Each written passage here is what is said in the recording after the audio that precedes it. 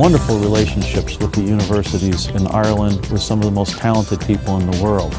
Here we'll be working once again on advanced analytics and high-performance computing applied to real-world problems. IBM has a number of activities in Ireland in R&D and manufacturing and in services.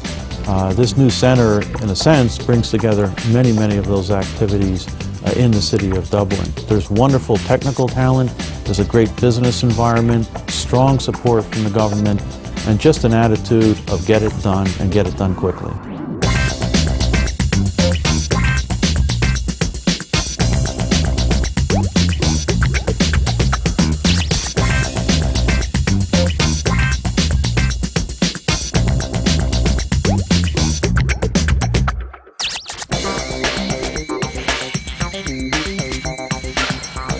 When we decided to come to Ireland and I was asked to run this operation, I asked myself, what the hell do I do in Ireland?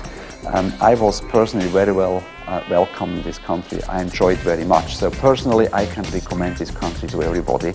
It's a wonderful place and it's very easy to feel home in Ireland. When I moved to Ireland, I was completely surprised to find here a fantastic landscape. A place where it is enjoyable to spend the weekends, where you can spend fantastic hours with your family.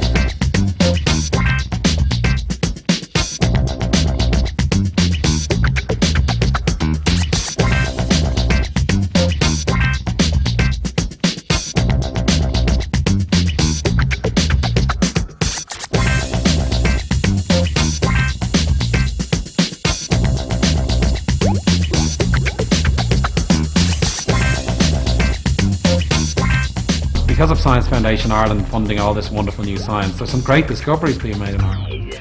And the rate of discovery, if you like, if you're using a metric, I suppose, if you could, has gone up a lot because of all this funding. So it was never a case that we weren't able to do it. It was just simply we didn't have the resources to do it. And I think that's going to be a feature ongoing. And I've no doubt, again optimistically, that the Irish will continue and it'll get better. And we will begin to make more and more of these scientific discoveries that really count out there because of that.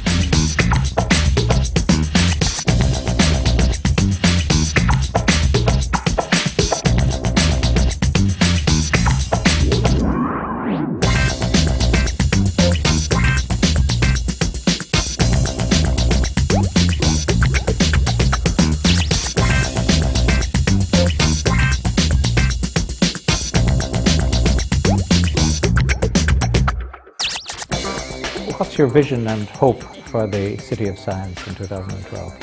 Quite apart from the international benefit it brings to Ireland in terms of our reputation and how we're viewed, I don't underestimate the amount of awareness it will inculcate in our own country. Of course, Science Foundation Ireland and all of the work that it does is giving us a greater degree of credibility amongst the international research community that Ireland is serious about this area and that we have some talent and capacity in it.